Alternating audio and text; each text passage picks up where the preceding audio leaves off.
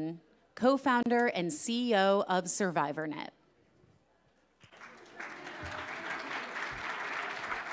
Good afternoon. Thanks so much for being here. I'm Steve Alperin. I'm the co-founder of SurvivorNet along with a guy called Tim Langloss. And we are so grateful to be part of this with the Atlantic again this year. They program these things as thoughtfully and as carefully and with love as any conference I've ever been part of, so thank you. For those of you who were meeting for the first time, SurvivorNet is now the leading media company in the country purely focused on cancer information. We're very proud of it. It's very personal for me. Like a lot of people in this room, I lost my dad some years ago, and our family didn't really get to the right places. My mom is here. She's been practicing law for 60 years, and there's not a lot of walls she doesn't drive through for her family. Cancer was one of them. And we kept meeting people in our family and meeting people like our family, and so I decided to do something about it. In the last year, we feel grateful to have reached millions of people who are hungry, like a lot of people here today, hungry for better information about cancer. The thing that really sticks out to us and that stays with me is the stories of courage and hope. And if you'll indulge me for a moment, I'll tell you a story. Last year after the conference, it was uptown at the Plaza, and I was standing in the lobby, and a woman tapped me on the shoulder, and her name was Jessica Mallour. And she introduced herself, and there was something about her. She was radiant in a way that was not normal. And I was trying to say to myself, who is this person who is so happy to be here? And I'm looking at a friend of mine in the audience who, there was something about her that was amazing. She just passed away, and the world lost someone incredible. I talked to her mom last night, and I was somewhat reluctant to mention it, except that I think I wanted to start the afternoon, and all of us wanted to start the afternoon by honoring Jessica and honoring folks like her. And the thing that really stayed with me about her is she had a remarkable way of turning extraordinary hardship into opportunity and hope. Please, could we roll the tape?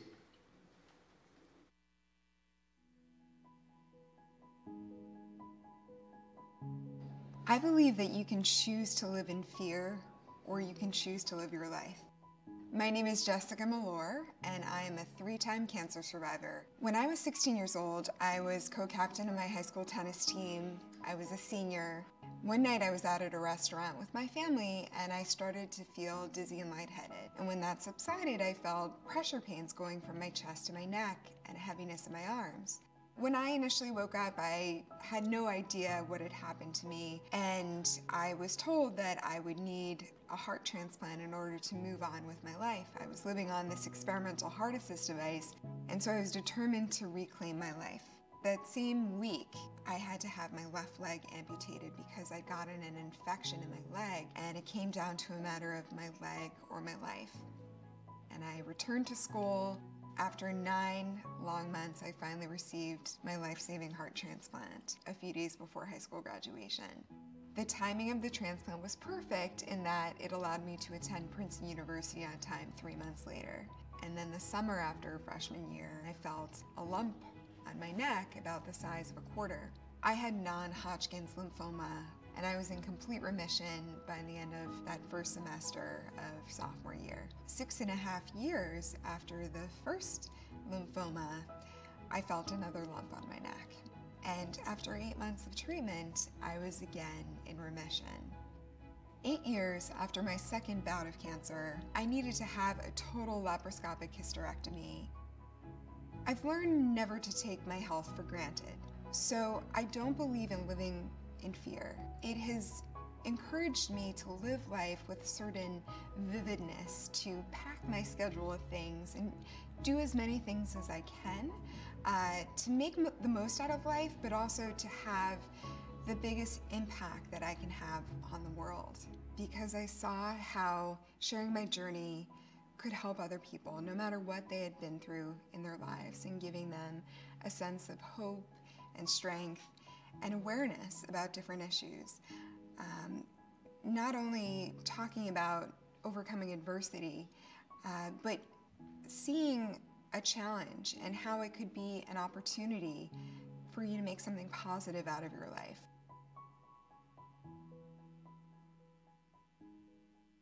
Jessica was so full of hope.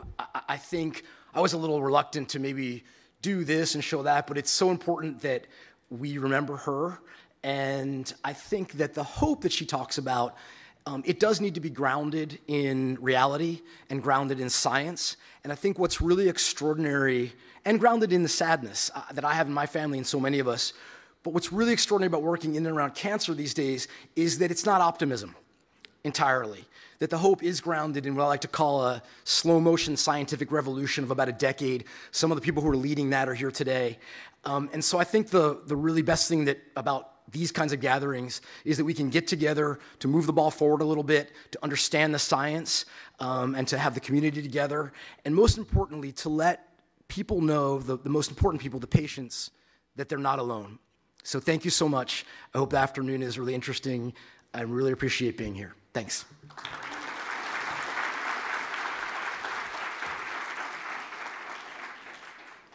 For my story, Cancer as Metaphor, please welcome Ibram X. Kendi, author of How to Be an Anti-Racist and the director of the Anti-Racist Research and Policy Center at American University.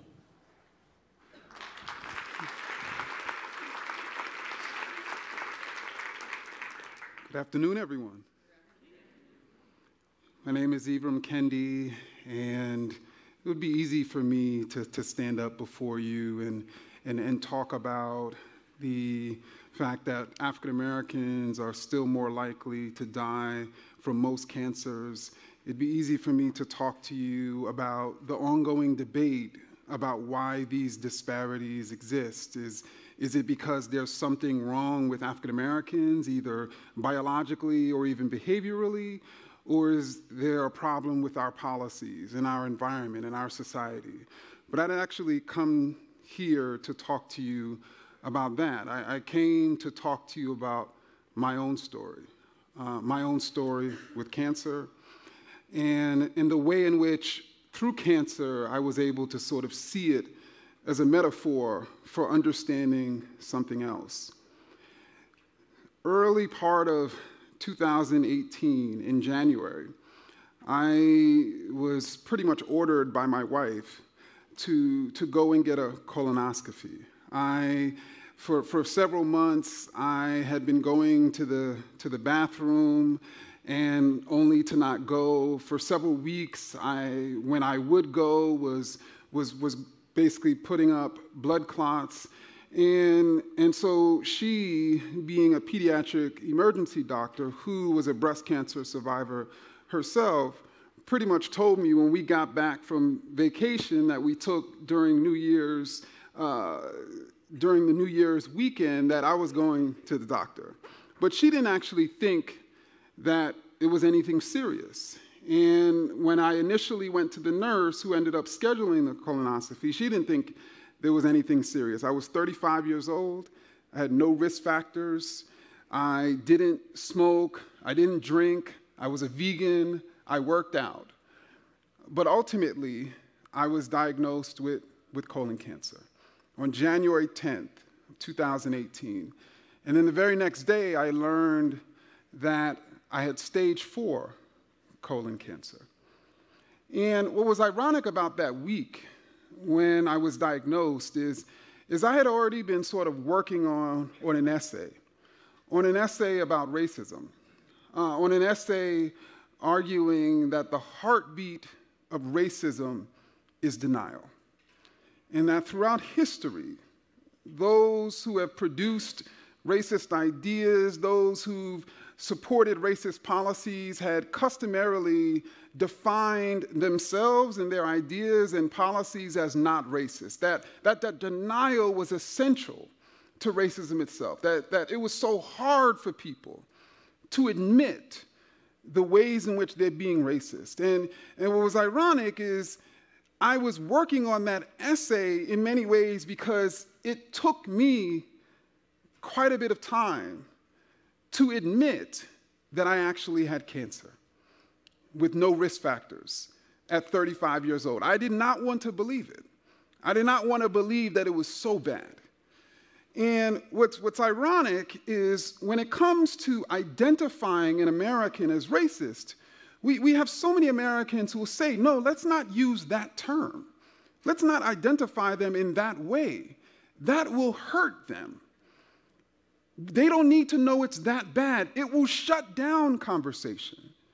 But when it comes to identifying and diagnosing someone with cancer, we recognize the importance of telling someone exactly what they have, exactly what their treatment options are. Why? Because we realize that if we do not, they could die. So in other words, by hurting them, we recognize the ways in which we're providing a path to healing them.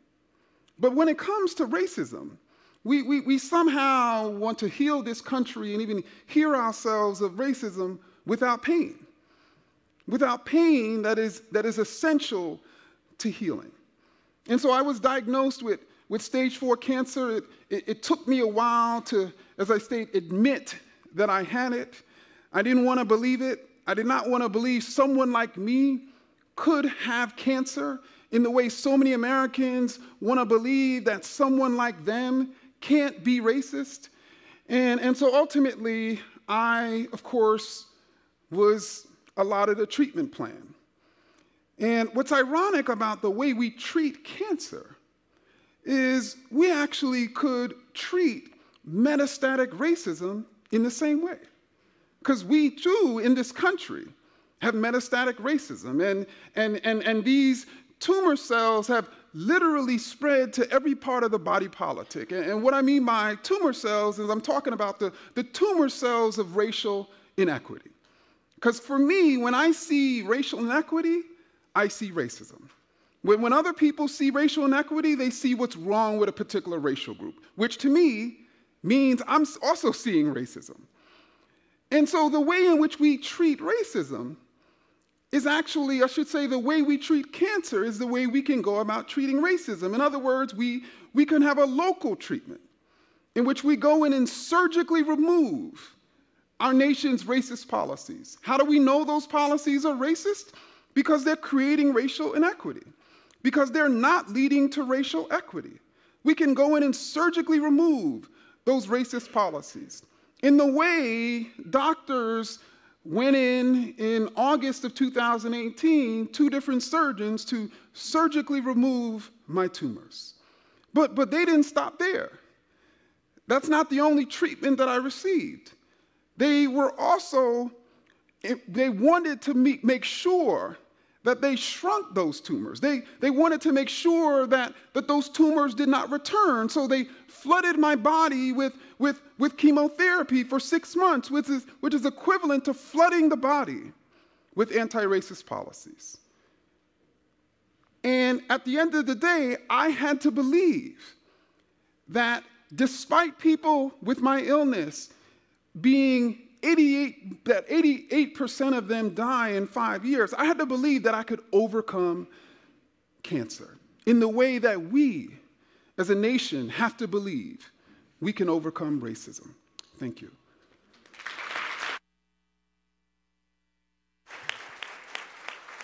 For a conversation on how Medicaid expansion saved lives, please welcome Dr. Blythe Adamson, Senior Quantitative Scientist at Flatiron Health, and Dr. Yusuf Zafar, Associate Professor of Medicine and Public Policy at Duke Cancer Institute and Sanford School of Public Policy.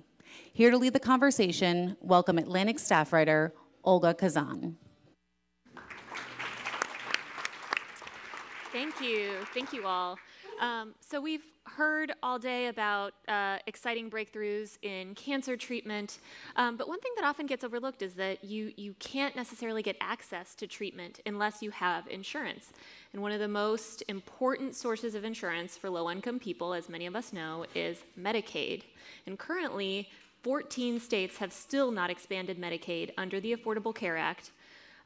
This has been going on for years now. States have been slowly rolling it out. And so today we're going to talk a little bit about what the consequences of this lack of Medicaid expansion really is. So first I wanted to start with a personal story from you, Yusuf. Can you tell us a little bit about your patient, Sylvia, and what happened with her? So Sylvia is an example I think what happened to Sylvia could very much be described by the term that Ibram just used, metastatic racism. I think Sylvia's experience was really embedded in what has, and many argue, is a racist policy of non-Medicaid expansion.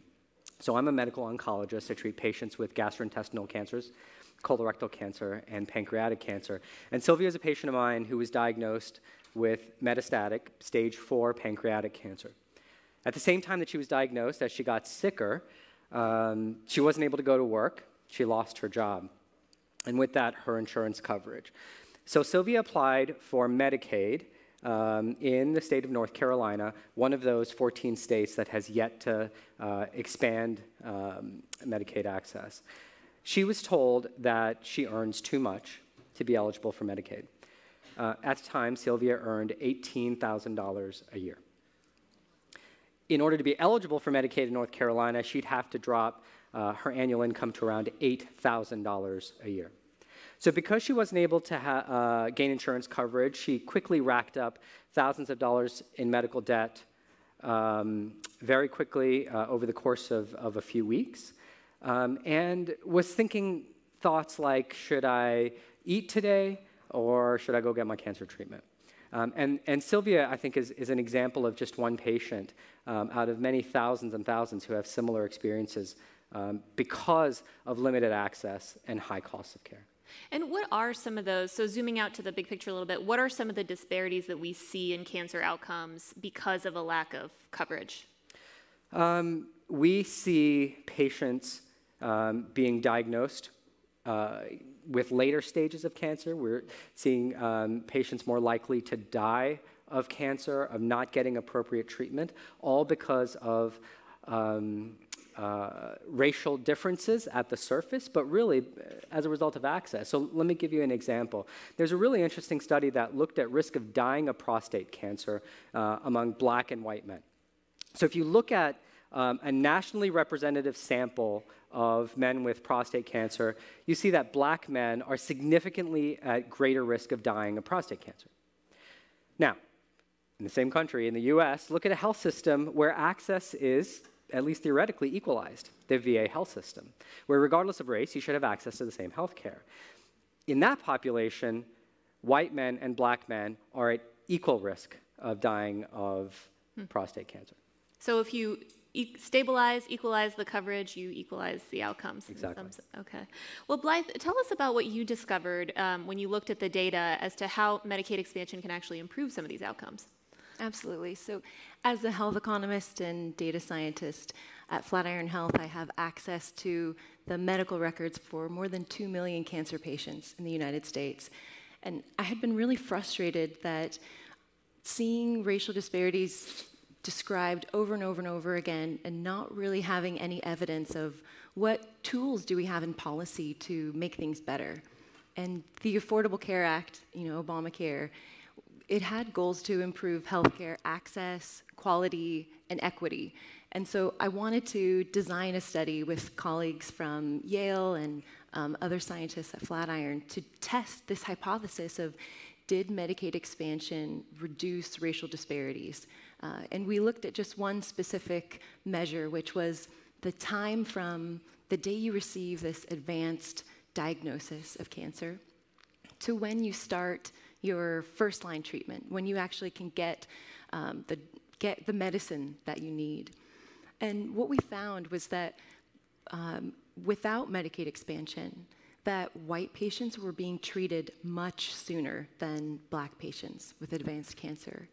And then we found that with Medicaid expansion, that racial disparity was practically eliminated and no longer a significant difference in the timely treatment of black and white patients. Wow, so it actually reduced the disparities. It did, and wow. Really supports exactly the prostate study example of Veterans Affairs providing equal access. Because this is the working poor. It's people who are just above the federal poverty line. Yeah. So they're, earning a small income, but do not have this employer-provided health insurance. Yeah. Well, and you know, cancer, obviously, it's a very expensive condition to treat. The medications themselves often cost thousands of dollars. I wanted to talk a little bit about financial toxicity, this term that you have, and what is, you know, there's this interesting statistic that came out not long ago that something like 42% of cancer patients drain their life savings as they recover from cancer. What does that money go toward? Like, where, you know, even if you have insurance, where do you end up spending all that money? That money goes everywhere. It goes to paying for insurance, for premiums, for deductibles, for copays. It goes to paying for transportation, special diets, wigs. It decreases by time off work, where patients and family members have to take time off work to shuttle their loved one or themselves back and forth to treatment. So what we're seeing more and more is that even though patients have insurance, as you said, that insurance itself is expensive for patients. The median deductible, the amount that you have to pay before your insurance kicks in, is now not in the hundreds of dollars per year, but thousands of dollars per year. And you know, if you think about it, the median income in the U.S. is in the range of $50,000 to $60,000 a year. A few $1,000s is a tremendous amount of money for most of the people in this country. And insurers, as you said, are actually shifting some of that cost onto the patient through higher deductibles. Through higher deductibles and copays. Overall, that concept is called cost sharing, where cancer is expensive because drugs are getting more expensive. The treatments that we have for our patients are better than they were 10 years ago, but they cost orders of magnitude more than they did 10 years ago. And so insurance companies are now saying, well, we need patients to bear a greater portion of that. And so that cost is getting shifted over to patients, and our patients can't afford it. So you live in a non-expansion state and practice in a non-expansion state, North Carolina. What are the types of things you hear on the ground from your local legislature when it comes to why the state still has chosen not to expand Medicaid? Well, what I'm really fortunate to have in North Carolina is actually state leadership that is very much for expansion, ironically. So our Secretary of Health and Human Services has been a huge proponent of Medicaid expansion, as is our governor. Unfortunately, in our state legislatures where it gets caught up. And I'm not sure specifically in North Carolina, but in any of these states, I think the argument is often, well, it's expensive. It's a burden to everyone else in the state to help pay for somebody else's health care. And to me, that is not an adequate argument as to why we shouldn't expand access to healthcare. Do you guys say, I mean, you both work on obviously really big data sets and use data to, you know, help inform policy decisions. Do you think, I do feel like we have enough data now to see that Medicaid expansion works. What do you think it's going to take in order to really get the rest of these states to expand? I agree with you. The evidence is there. I mean, we've now entered a time with data where we have access to be able to interpret things in real time. You know, historically, we would design a policy with the best intentions, but, you know, policies can often have unintended consequences. You know, there can be winners and losers. But now we are able to use real-world data to look immediately and see how is this policy affecting racial disparities or, you know, people of different socioeconomic status. So we do have this opportunity now to generate evidence for, you know, evidence-driven policy. Yeah. It's getting harder and harder to argue against broader access to health care in any context. I mean, Blythe's study is a great example of that. You get earlier access to cancer treatment. We see resolution of racial disparities. We see resolution of income disparities. And actually, there's studies that have asked, is there any harm to Medicaid expansion through overuse of health care? And for the most part, we're not seeing that either. What about the emergency room study in Oregon?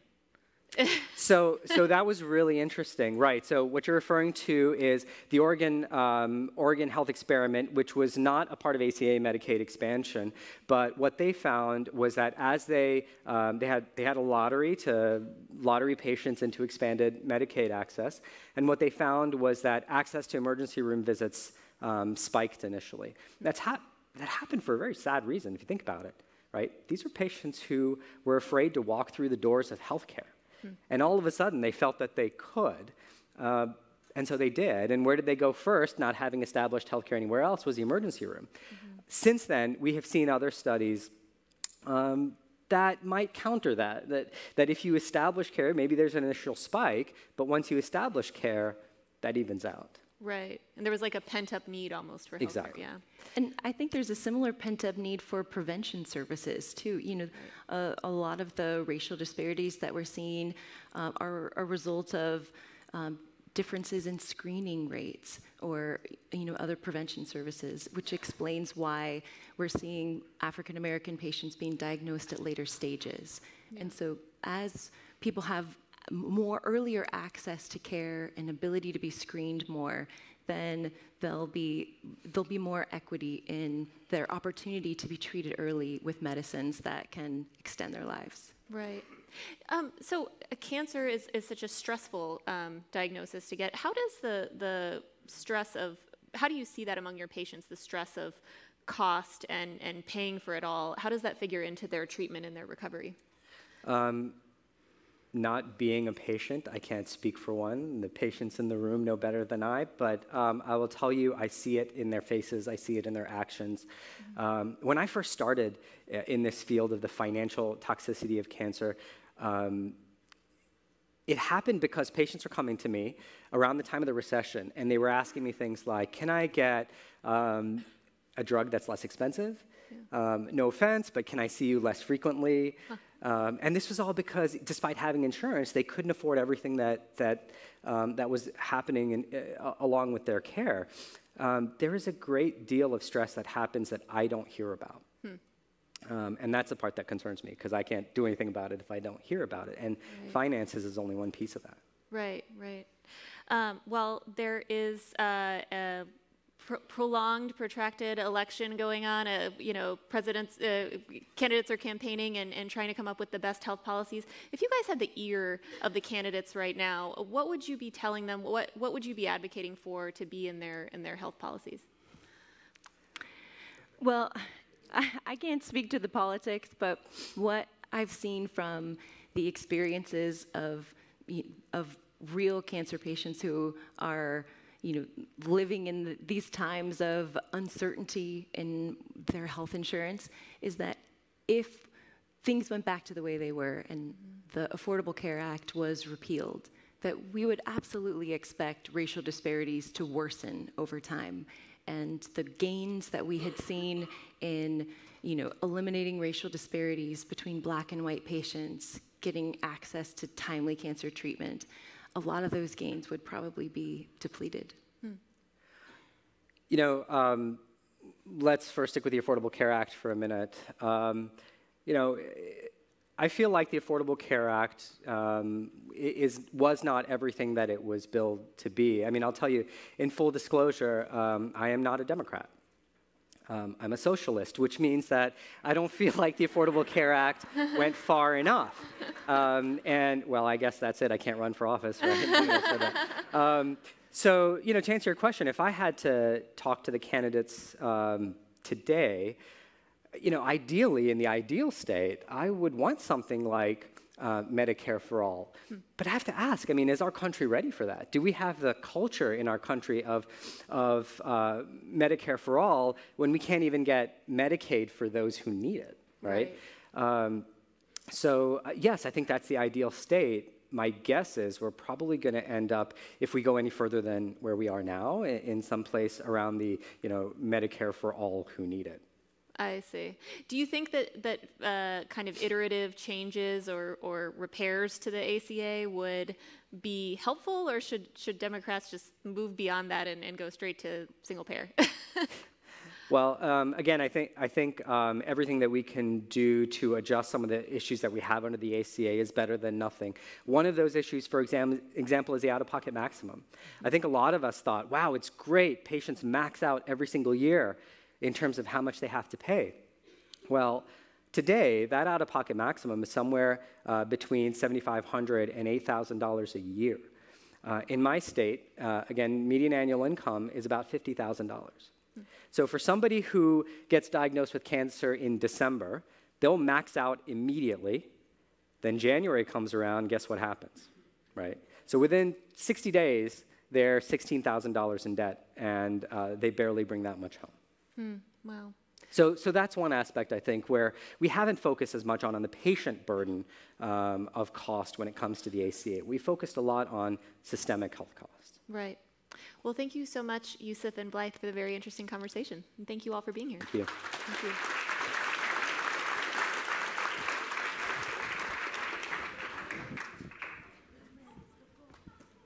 All things in moderation are usually acceptable. As a wine lover, I always say, don't drink bad wine. Life is too short for bad wine, so as long as you're drinking good wine, that's okay. But all things in moderation. The whole idea behind a lot of these things you see on the web that are either immune enhancers or do things to limit the growth of cancer, such as restricting sugar or carbohydrates in your diet. I wish that a lot of those rumors and myths were held up to the same level of scientific rigor that I'm asked to provide when I recommend a treatment for patients. Most of those concepts about sugar is bad, sugar feeds the cancer. If the cancer really wants sugar, it's going to find it. It's going to get it from your own body. It will break down muscle in order to get it. Having a cookie, having a donut every once in a while is not going to make it easier for the cancer to grow. There's just no data for that. It's interesting because the weight loss question is one that we typically ask as oncologists to all of our patients when they come in, because in many ways, unintended weight loss is a sign that the body is really taking a hit from the growth of those tumor cells. And so I think being able to maintain weight is really important. What I tell patients is the stronger and fitter you are going into treatment, the stronger and fitter you're going to come out on the back end. Exercise is important. I'm not saying run a marathon, but certainly walk and be as active as you can. Eat a healthy, well-balanced diet. A multivitamin is probably not unreasonable, but beyond that, I don't know that there's any data that says that some strange fad diet has better outcomes. I certainly support the idea of any kind of regular exercise and activity as helping you to be stronger to battle the cancer.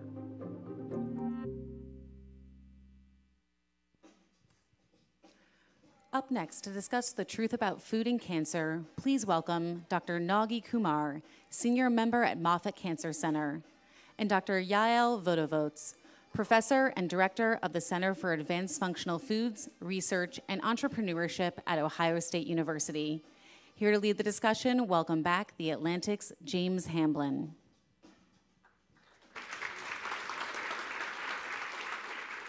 Thank you. Oh, there's an article that I wrote, which was sort of about what you were just hearing about the idea of people starving cancer and wanting to fast and deprive the tumor, which might be a sort of seductive idea, but both of you are working to do kind of the opposite, which is not to deprive the cancer of food or any disease, but to think of food as medicine, thinking what can we give to this person to make them healthier and to make them better able to prevent or even treat disease. So can we start with just tell me the most exciting thing that you've found recently about the potential for using food as medicine? So thank you, Yale, for letting me start off with this. So one of the areas of research that our group has been focusing on is the area of phytochemicals or plant substances that are found in the food we eat to be of value to modulate the carcinogenic process. And this is an area we call primary and secondary chemoprevention. And we use a very rigorous research model, very similar to how we discover drugs for the treatment of cancer, as well as for prevention of cancer. And we go from whether these substances really work at the cellular level to animal studies, and then to human clinical trials. That's how drugs are discovered. We follow that same approach. And as a result of which, our group, as well as several others, including Yale will talk about it, but several others have discovered over 80 or so substances in the fruits and vegetables we consume have a potential to modulate cancer-causing pathways. And that's the most exciting thing that we know of today. And several of our research groups have embarked on examining this on specific cancers. And I think that is the most exciting thing that we're doing at Moffitt. So you're taking, I've been told to eat fruits and vegetables, but you're breaking down the chemicals within them and studying what exactly is having what effect on. Exactly. For example, green tea catechins. We know from population studies that populations that consume green tea have the lowest incidence of prostate cancer. Even if they do have prostate cancer, they don't die from prostate cancer, they die with prostate cancer. And this is the Asian population, Japan, China, and countries like that. So that gave us an impetus to look at it in vitro or in cells, in prostate cells, to see what is the substance in green tea that makes that happen, makes that cancer not get aggressive. And that was what led us to go from cell studies to humans on looking at green tea catechins to prevent prostate cancer progression. Right, okay. Whenever I write about these things, people say, oh, it's just a correlation between green tea and survival. How do you actually know it's real? But you're breaking that down so you could actually say, no, exactly. This compound does does actually affect this particular pathway. Exactly. Okay. So there's a potential to actually be developing these things as drugs, or there's a potential to actually just change the way people eat food? Well, and I guess it should be, so I'm a food scientist, and I work very collaboratively with human nutrition, with our cancer center, the James. And what we do is we usually take a lot of the studies, maybe the animal studies, cell studies, and then we translate it to human trials. But now we take some of these bioactives or active compounds that were found in fruits and vegetables. We actually use those to formulate foods. So these are foods that you normally eat. It could be, a favorite of ours is candy or confections, and we can manipulate that confection to have a lot of, for example, black raspberries or blueberries in them. And then they go into feeding trials in the cancer center with, usually with patients. And just to look at whole different things with black raspberry, we looked at oral cancer. Blueberries, we're looking at some cognitive dysfunction. So real food products. We've developed soy bread that went into prostate cancer trials.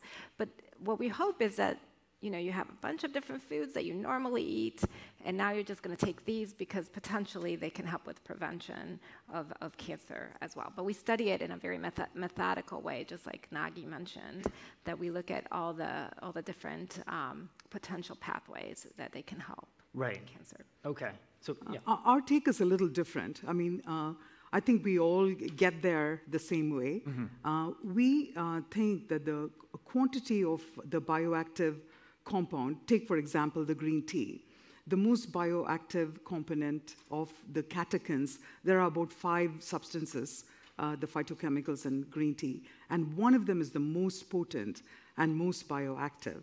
But if you give it just by itself as one molecule, it doesn't work. You have to give it as a whole component in green tea. Yeah. So we've developed drugs based on that because the quantity is so high that one can't drink 12 cups of green tea a day, or you'd be near in a toilet the whole day or something like that.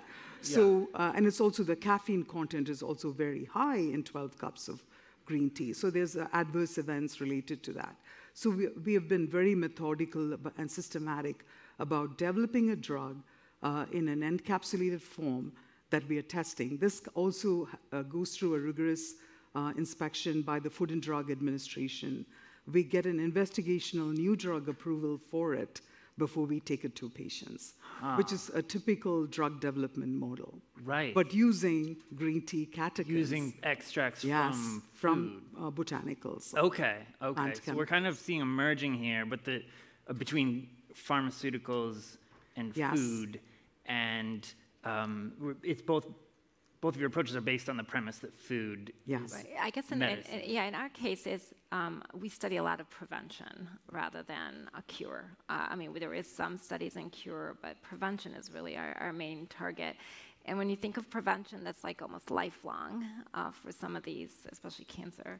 So when you're thinking about that, you want to try and have it fit into your diet. But what we do differently than just say, hey, eat 2 cups of blueberries a day, which is a great thing, don't get me wrong, but not everyone can have access to 2 cups of blueberries.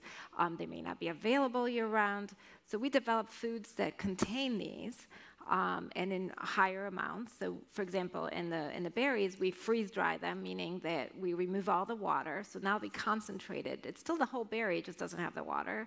And we use that as the ingredient to make our products. So now it is concentrated, but it's not the same. And they have the shelf stability, et cetera, that required for food. So if I go right now to a lot of, actually any pharmacy or grocery store, I get either rows of supplements, which an average consumer might think this is already what you're talking about. It's already out there and for sale. So how is what you're doing different from this enormous industry? So this is a challenge for us because what's out there in the shelf is not tested by anyone. So FDA doesn't have any testing done on the over-the-counter available supplements. So we don't recommend them unless these studies. I wish more groups like ours would be doing, and we'd have a robust research program in every cancer center around the country who's doing the work that we do to evaluate more agents. But the ones on the shelf is not what we recommend at all, because the potency is not there. I mean, ours, we even test it every year to make sure that the bioactive agent that we are evaluating and we think can modulate the cancer process is really there. So there's a shelf life for all these agents. So it's very much more complicated than buying it off the shelf. Right. And for us, it's the foods that were specifically formulated. Like I said, the concentrations may be higher or a little different. It also is a fact that sometimes you did a test in something, like, for example, prostate cancer. That does not mean that oral cancer you'll have the same, or in another, or in another cohort. So there's a lot of things that can change, and just by saying, oh, this happened to be good in mice doing whatever, doesn't mean that it will translate very well to a bunch of different things. So. Yeah, we're very systematic. I think that's a great thing, and which is not normal for the food industry either. I mean, this is not something that they normally do because it's not their potential job for disease prevention, right? But we hope to get there. We hope that that's something that there's an interest in, and it moves in that direction. Yeah. Yeah. I mean, I just wanted to say, instead of spending money on these supplements, I think what we are recommending until these studies are finished. Several of these studies are in phase 1, phase 2, which is close to being finished. But until then, our recommendation is to eat as many plant foods as possible. So really, 3/4 of your plate should be dark blue, yellow, orange, green vegetables and fruits, and the predominant plant-based diet is what we are recommending. And I always say, paint your plate like a painter's palette. And that's a good thing to remember. Yeah. So you're not upending conventional wisdom about what healthy foods are, but you're thinking of new ways to be more strategic about actually giving an evidence-based approach to people with certain diseases or conditions. Exactly. Okay. So sometimes when I interview people from the pharmaceutical industry about, say, something like drug prices, and a drug will cost several $1,000s a month, and they say, well, that's because our overhead was a lot to do all the testing and to prove that it works and to prove that it's safe. And one of the reasons people are drawn to buy supplements at Whole Foods is that they're relatively inexpensive. They figure worth a shot. So how do you avoid getting into a place where we're thinking about these compounds from food once they go through this testing process, ending up being very expensive or inaccessible? I think this is available in nature, so I don't foresee it being expensive. Even as a trialist, I'm a clinical trialist, I'm a translational scientist, and we buy these from the general market. I mean, we buy it and we formulate it, and it's not expensive at all. I mean, compared to the drugs that are available from pharma, which we're not, that's important too. Yeah. But these, comparatively, the cost is very, very low. And think about this being implemented internationally. It'll be available to everyone easily. And it's available in nature, so we're not going to go patent every botanical we develop into a drug. Oh. Because it's available. It just has to be formulated right. Well, and in our case, we work what we call from the crops to the clinic to the consumer. So we actually work with farmers to develop or use particular varieties of, for example, tomatoes that are high in lycopene, which is one of the compounds. So those we'd probably want to use those tomatoes versus some others because they happen to, that variety, be that way. And then we do all the food science, we get the product, we go through the clinic, and then, of course, I mean, ideally, we'd like to translate that out to the public, and that's through commercializations of the products. But the food industry, some of the margins are very low for any kind of profit, so they're used to that. So it's not, they know consumers may not buy certain foods just because, supposedly they're better for them, so. And consumers care about things like taste. Yeah. And taste and shelf life and so and actually that's like, I guess that's a good point. I mean, when we develop foods, unlike some of what Nagi does, we have to take everything that pharma does, but then also apply everything that the food science does. So the product needs to taste good, has a shelf life, has the texture you want, has to be appealing in a million ways, and because you want to be able to eat it all the time. So that's an extra added issue that we deal with when we develop the food, which is always This is an enormous task. Yes, and it's funny. I have to tell you this anecdote. How I know ale is we try to develop a gummy bear with a blueberry anthocyanin or a berry anthocyanin. And we wanted to really test this in a phase 2 trial at St. Jude's and among children, and we knew they were not going to swallow capsules or eat 2 bowls of blueberries daily. And we're still trying to get it not to taste bitter. That's how concentrated so the taste was very important. I mean, if we were going to give it to children as cancer survivors, it had to taste like a good gummy bear. And I kept telling Yale, add more sugar. It's okay.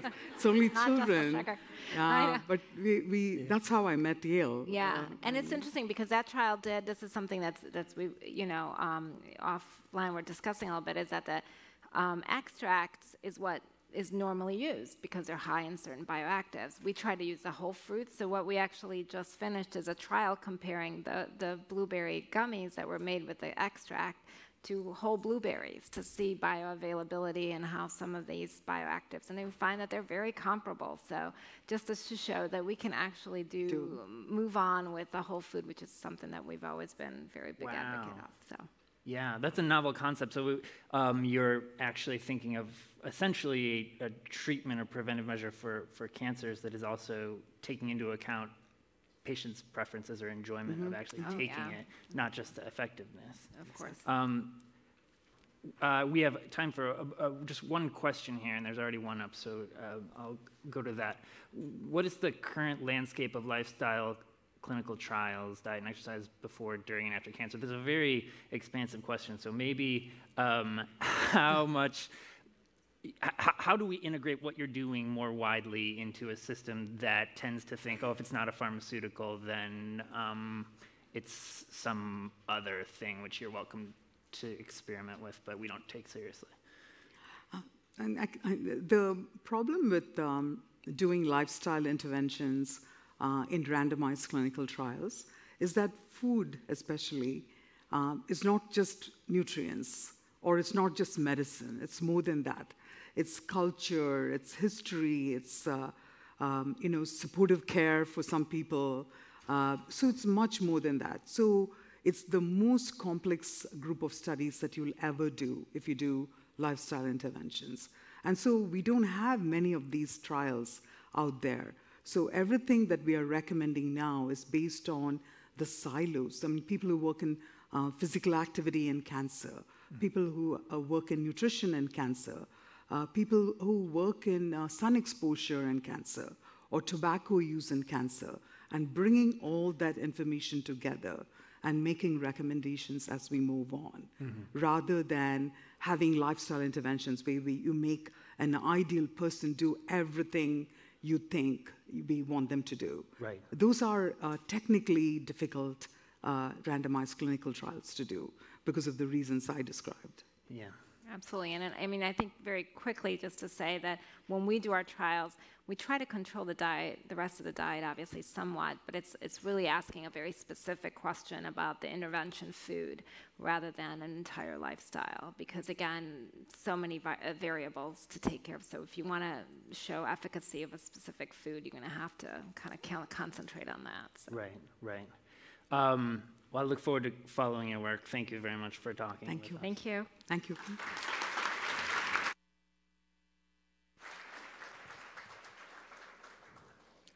For my story, from surviving to thriving, please welcome Amy Armstrong, the U.S. CEO of Initiative. Hi. Hello, everyone. I'm Amy Armstrong, and thank you so much for the invitation to share my story with you here today. You know, some people, when they hear my story, my cancer journey story, they think, wow, she's really lucky to have dodged all these obstacles that have been thrown her way in near close calls. And then you have other people that think I've been very unlucky with the amount of things I've been confronted with. But I am here today, and I'm very grateful. And I'm here to tell you that luck had nothing to do with me battling this disease. So I'm living proof that I survived my cancer journey for three factors. The first is unwavering love and support from family and friends. Without it, you don't have a support system. Secondly, science. I had science help me navigate through some big decisions. And that created unexpected partnerships with medical practitioners, doctors, experts, like many of you in the room today. And then third, just my sheer desire to live life. And so what happened at age 35, I didn't just get cancer, I was told I had a very rare gene called CDH1, otherwise known as hereditary diffuse gastric cancer. Now, diffuse gastric cancer, I'm sure many of you know about it in this room, is a type of cancer sometimes referred to as signet ring cell gastric cancer. And it affects the stomach in general, as opposed to being isolated in a specific spot. And approximately 20% of all stomach cancers are diffuse gastric cancer. But CDH1 is a very tiny portion of that. The average age someone will have stomach cancer if you have hereditary diffuse gastric cancer is 38, but it could happen before, it could happen after. And if you're part of this exclusive club, you have a 70% chance of having stomach cancer, and if you're lucky enough to be a female, which I am, it jumps up to 83%. And on top of that, as a female, it's also highly probable you'll have lobular breast cancer. So I got hit with all this news at 35, and at the time I was very healthy, living in California, doing everything right, eating right, exercising. I thought, no way did I have this gene. And when I partnered with Sloan Kettering through their genetic testing unit, I found out that I did. So if you're like me and you have this gene, currently there's no early detection to rely on. And so furthermore, it's unknown what triggers the gene. So no age puts you out of the no-risk safety zone. And some of you may think, just go get endoscopies every 3 months, every 6 months, a year. But the crazy thing is, because you can't find it in an isolated space, you're taking a risk that actually that endoscopy is actually going to capture something. It's like looking for a needle in a haystack. So you're really left with two options. Hope that you're part of that 17%, not the 83. Or you can have a prophylactic gastrectomy, a full stomach removal. I don't believe in hope as a strategy. I believe in hope, but not as a strategy when it comes to your health. And I opted for option 2, which quite frankly, some people were like, you're crazy to do that. You don't even have this yet. But when you see family members have really painful, grueling deaths from stomach cancer and didn't have the knowledge that they had a gene, didn't have the opportunity to make a choice to go a different route, it was an easy one for me to make. So I had my stomach surgery at St. John's Hospital in Santa Monica on April 7th, 2009, under the great care of Dr. Anton Bilczek. And the surgery was deemed a fabulous success. Yes, I was his first patient that he ever had CDH1. I think I'm still his patient that only had CDH1. And in fact, I was home recovering just after 5 days of my surgery. But back to my intro where I had lots of different obstacles come my way. As I'm recovering in my nice home in Santa Monica, something starts to feel terribly wrong. And I end up getting rushed to the ER, and they find a massive abscess, resulting in me enduring an 8-hour surgery to flush everything out and to essentially redo my entire new connection of how I will digest food. Needless to say, to have surgeries and that intensity in that short span of time, I felt crushed both emotionally and physically. And while Dr. Bilczek continued to care for me, I now had 2 additional doctors monitoring me, an infectious disease doctor and a pain management doctor. My recovery was more than a year. And during this time, my weight whittled down to double digits. I couldn't eat. Socially, I became paranoid. I wouldn't go out because I felt like I looked terrible. I did. And I felt that I'd be judged for an appearance and the lack of ability to eat. And living in LA, these cities are pretty hard on how you look. So I was concerned about also returning to work. I work in advertising, and that's also another industry that's not quite forgiving with appearance. And this is also an industry where you take clients out and you entertain, and just the thought of sitting down at a table with a client or trying to be social made me sick to the stomach I no longer had. So, but without doubt, because back to my third factor, I have this amazing drive that has helped me throughout my life. And despite of all, I possessed a tenacious streak to stay on this earth. And so step by step, I rebuilt my sense of worth, both physically, mentally, and emotionally. This required me to be my own advocate of health. Because you see, because my gene is so rare, I go to doctors and I print out, this is what I have. And there's been many doctors that have said, thank you, I'm going to refer you to someone else, because they don't know how to monitor my health.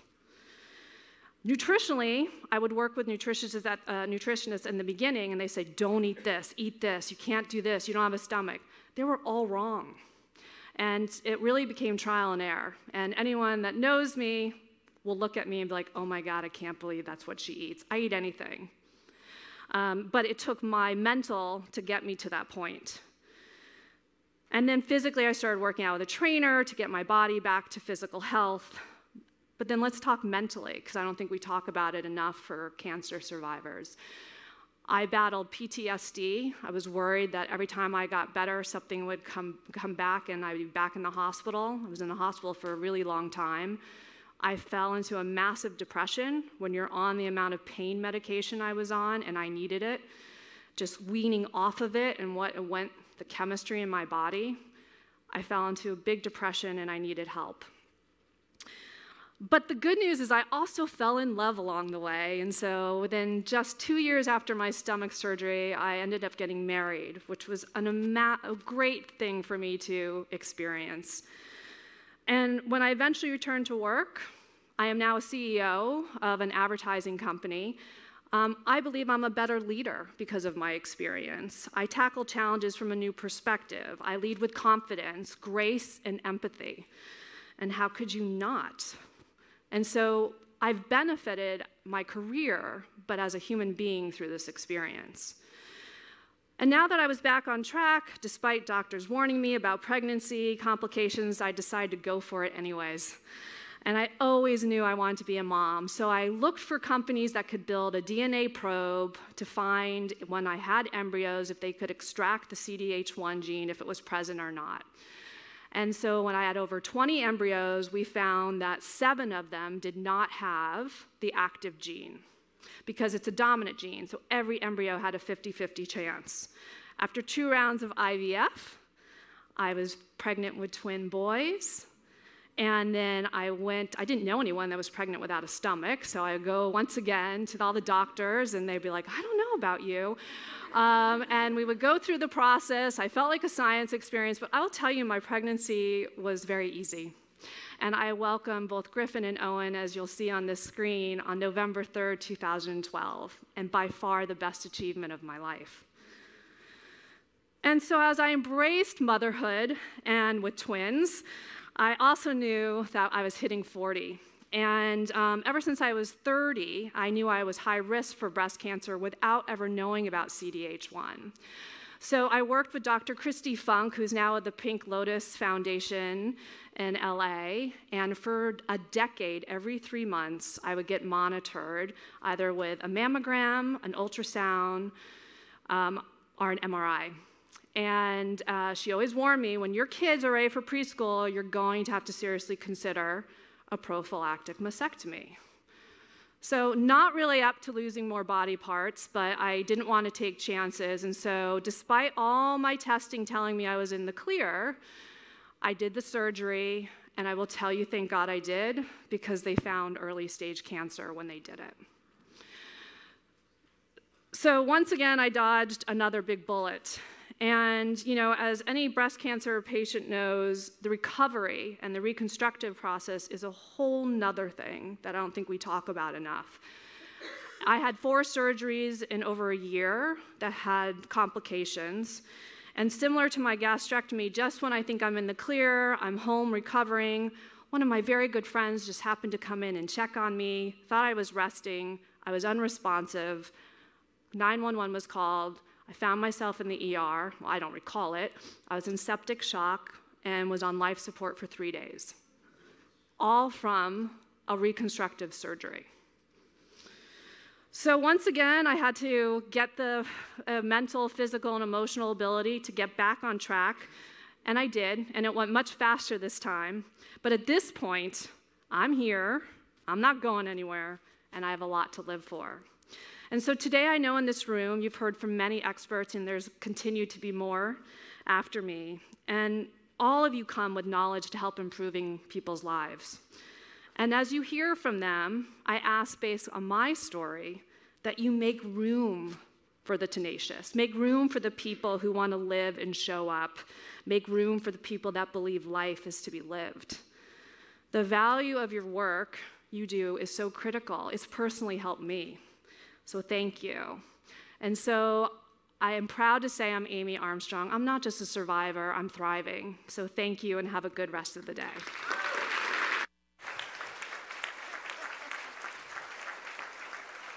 For a session on preventing the first malignant cell, please welcome Dr. Robert Nussbaum, Chief Medical Officer of Invitae, Dr. Diane Simeone, Director of the Pancreatic Cancer Center at NYU Perlmutter Cancer Center, and Steve Kafka, the Executive Chairman of Thrive Earlier Detection. Here to lead the conversation, welcome back Jean Meserve. Thank you all, and thank you for being here. Wouldn't it be great to stop cancer before it begins? And our understanding of genetics, our use of genetics are taking us closer there. Amy just talked about it a little bit. We're going to talk about it some more. Diane, I want to start with you. Okay. You deal with pancreatic cancer. Relatively rare, but not that rare. Yeah, nearly always a bad outcome. Yeah. So raise your hand if you know someone that you care about that's died of pancreatic cancer. Not so rare. Wow. Yeah. But bad outcomes usually, yeah, because of late diagnosis. Correct. Does genetic testing help you get an earlier diagnosis? And what difference does that make to treatment? Yeah. So I think there was an underappreciation of the contribution of genetics to pancreatic cancer. And others have embarked on a set of studies to do germline testing, or testing to see if people carried susceptibility genes that had pancreatic cancer. It's at least 15% of patients with pancreatic cancer that have a susceptibility gene, even if they don't have a family history that would point to that. And so we have worked with ASCO, American Society of Clinical Oncology, to have that become now the standard, that all patients with pancreatic cancer should get germline testing. It affects their own care because sometimes we give patients therapies based on what that test shows, but it also helps us identify family members who are also at risk, with the big move towards early detection. Can it also potentially get us to prevention? I think so. I think if we assemble a large enough cohort of individuals who are at high risk, then we have the ability to do prevention studies that are statistically powered. Steve, you do liquid biopsies. First, tell us exactly what that is. It's a fancy word for basically a blood test. And and this is new science? Well, it is actually really new science. And I think that the exciting part about where we are right now is we are right on this cusp of a real paradigm shift in cancer survivorship and the ability to really detect cancer earlier. And I think the key phrase there is earlier as opposed to just early, because we know that not just at stage 1 and stage 2, but even in the localized stage 3, the opportunities to intervene are significantly improved. And so what we're doing with a blood-based test, we'll call it that to keep it simple, is to actually, I think a little bit in contrast to some of the discussion around the germline testing, is to ultimately aim towards the testing of healthy individuals as part of your routine care. So to do for cancer what we've basically done for cardiovascular disease over the past 50 or 60 years, as part of your annual or biannual physical, with a relatively small amount of blood, be able to look for circulating signs of actual cancer in your system and provide that information back to the physician in such a way that we can then decide what the appropriate course of action is. So, Bob, your company is offering genetic testing. Yep. So is 23andMe. Right. What's the difference between what they're offering and what you're doing? Well, the difference is really primarily, number one, is comprehensiveness. If you think of all the genes that might contribute to a cancer predisposition being like multiple chapters of a book, what we do is proofread every word of every chapter through the whole book. We're not just looking at 3 words in 2 chapters and asking, are those 3 words misspelled or not? The other big difference, of course, is that what Invitae offers is a medically valid and validated test that is the same that physicians use. I mean, it is a test that physicians use. If you get a positive result or a negative result, it's a reliable clinical test. You don't have to go someplace like Invitae to get the test repeated to either confirm a positive or find out whether the negative was really not as negative as you thought. And do you provide genetic counseling along with the results? We do. We provide genetic counseling. The company has counselors, plus we also refer people to local counselors. There's not enough genetic counselors to go I was going to say, are there 2 or 3 jobs for every counselor? Yeah, there are enough to go around. And so part of what Invitae is doing, and we recently just acquired a company that focuses on this, is figuring out how to use artificial intelligence and chatbots to be able to provide the routine information that is needed so that we can reserve for the counselors the serious counseling needs to be done when people are faced with serious decisions. Do people want to know that they have these things? For instance, a blood test. Do they really want to know that they have markers for certain kinds of cancer? I mean, I certainly think they should, because information is power and you can then decide what to do with it. I think it's a similar question to what we face honestly with other diseases. Do you want to know that you have high cholesterol, that you have high blood pressure? I think that there's, particularly what's key here is that you should want to know, and we want to be able to share this, when there is well-grounded science behind what we're reporting back to that to that patient and that physician, and that it's done with a very high degree of fidelity so that the information is actually actionable. So just because you have a genetic predisposition to a cancer doesn't mean you're necessarily going to get it. There are other factors at play, environment, age, etc. So could it lead to overdiagnosis? Could it lead to overtreatment, doing this kind of genetic screening on a routine basis? Do you want to handle that, Diane? So I think it's a very important point, and that comes up all the time in the pancreatic cancer space. First of all, this question's come up, should I know? And I think the concern is, what can I do about it? And it's important to realize there is something we can do about it. There actually are 2 studies now, they're not huge, but they're each a couple hundred patients, that show for patients who have a genetic susceptibility to pancreatic cancer, if they're in a screening program, and by that I mean annual imaging of the pancreas, that if they were to develop a pancreatic cancer, we can detect it when it's much smaller than you would otherwise detect it, and our ability to remove it surgically can approach 90% as opposed to the typical 15% that we see.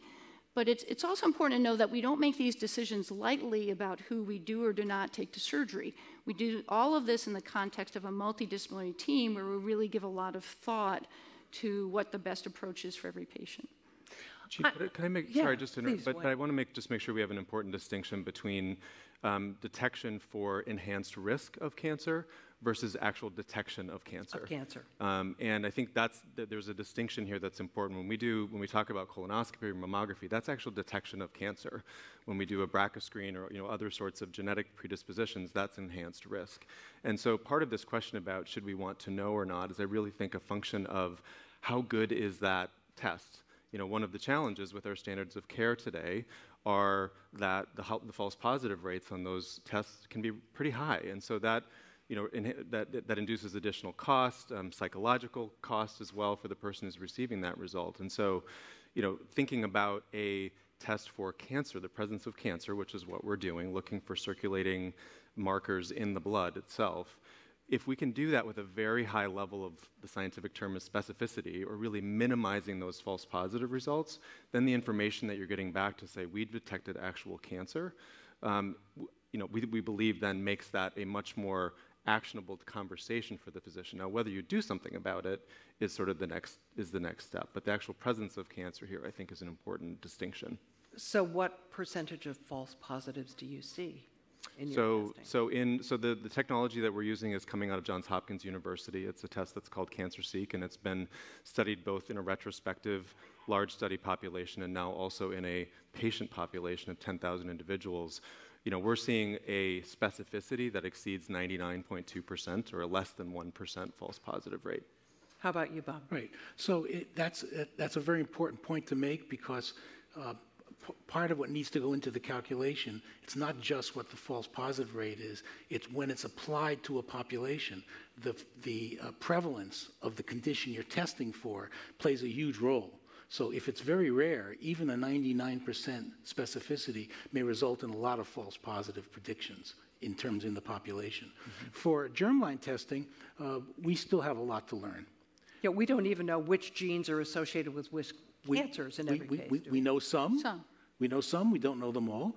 But the other bigger problem, and one that I think needs to be addressed, is that when we find a difference in a gene, that doesn't necessarily mean that that difference is causing that gene not to work.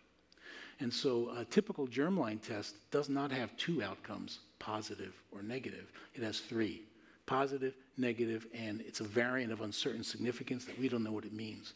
And one serious issue is that we don't have enough data from people that are not from Northern European backgrounds to be able to interpret these variants. So the variant interpretation is more difficult. We desperately need more data from the worldwide population to be able to do the best job we can. And efforts are underway to try and accumulate that data. And I have to imagine that artificial intelligence is a huge tool. It is, because the data collections now, for example, my company has just recently passed the 1 millionth test mark. And there's a huge amounts of data out there. The All For Us, which is coming from NIH, is going to provide more information. The more data you have, the better job we can do. Let me come at this from a different angle. We've talked about the danger of false positives, but what if you have a genetic screen and it gives you a clean bill of health, and then you develop cancer? Have you been given a false sense of security by genetic testing? Yeah, that certainly can happen.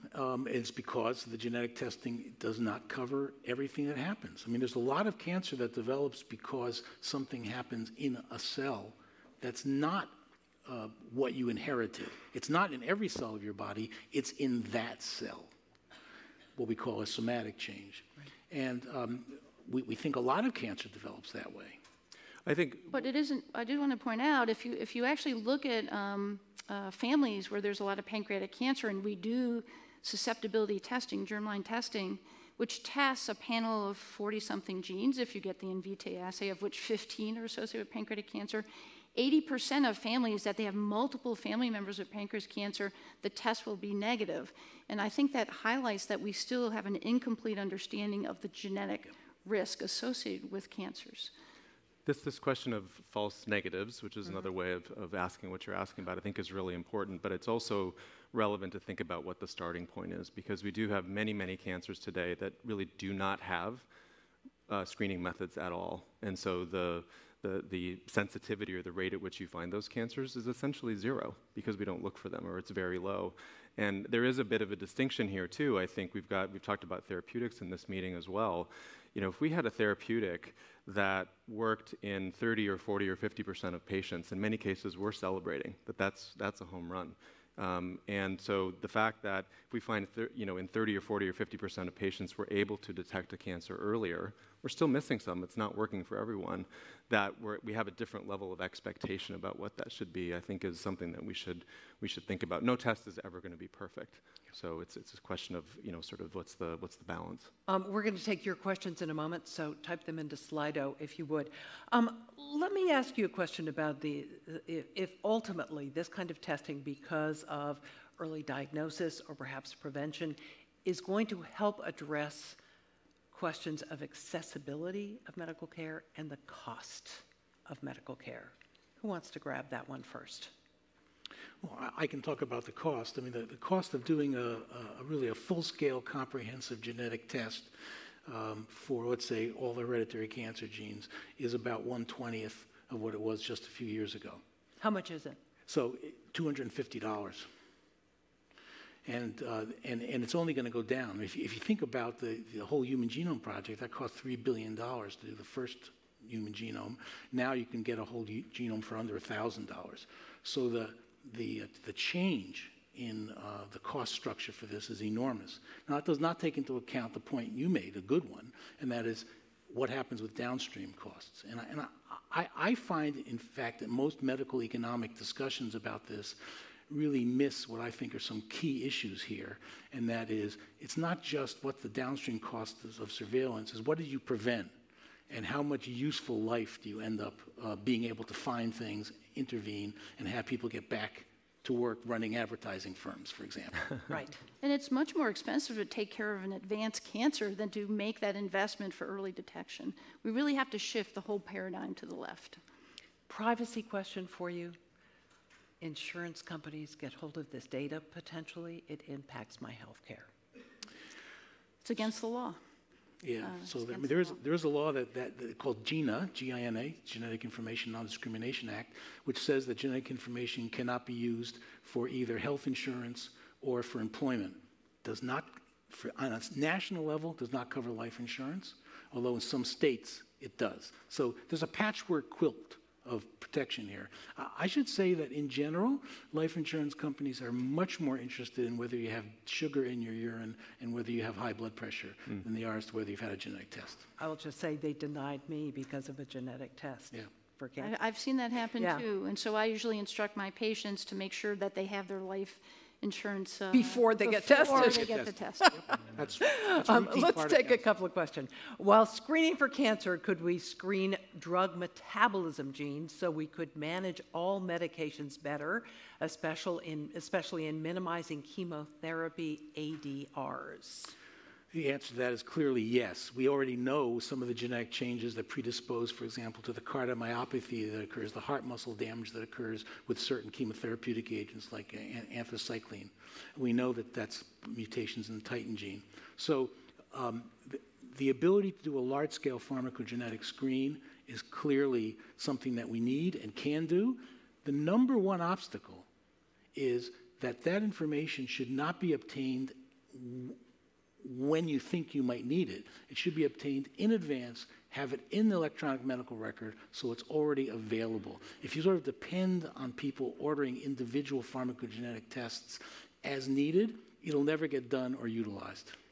Well, I just add, I agree with what Bob just said. I think that, though, there's some wisdom in taking maybe baby steps before we run too fast, and how much information do we really want to be gathering at once, because the barriers here to adoption are going to be significant, whether it's payers paying for it, whether it's physicians agreeing to use it, whether it's the access question of how do we make sure that it's broadly distributed. And so I think we can and should go here as well, but let's do it in a way that's really going to maximize the adoption, I think, and therefore the benefit. Another audience question: if you have to choose a focus, where should this work focus? Early detection of genetic markers versus actual cancer?